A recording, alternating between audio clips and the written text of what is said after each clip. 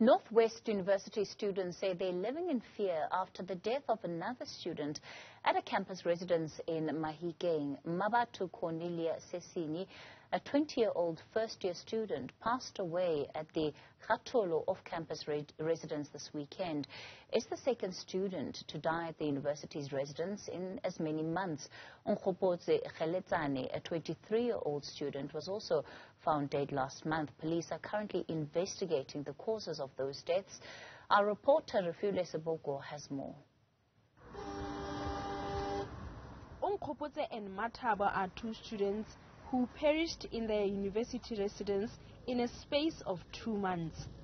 This is yet another tragic incident that has left the university in a state of shock. One student who wanted to remain anonymous and stays at the same residence where Mmathabo perished describes what she saw on the day of the tragic incident.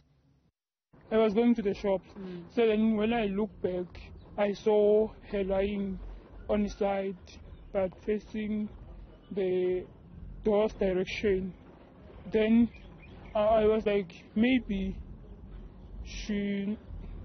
there's something like she wanted help or something. Then when I come back from the shops, I saw the paramedics car.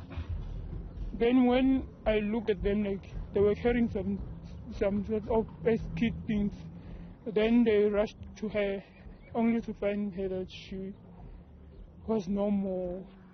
The student says Mmathabo was someone who was at peace with everyone and she doesn't feel safe anymore. As I've heard some other people saying that this is not the first incident to happen, so I'm really confused. Like, I don't know how to feel and what to feel, because it seems like we are not safe anymore. The university says it has arranged counseling for students who are personally affected by the death of their fellow student.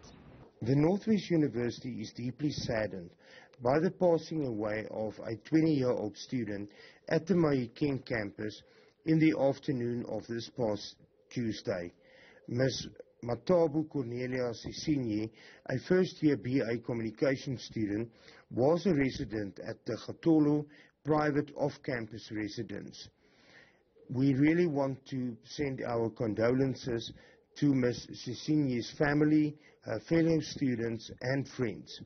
The Northwest University has also in the meantime arranged for counseling for everybody that was in contact with her, just to make sure that it becomes a bit easier for them to handle.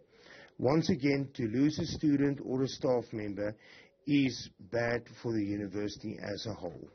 The police have cautioned people from spreading unconfirmed rumors about the case and should allow the police to conclude their investigation.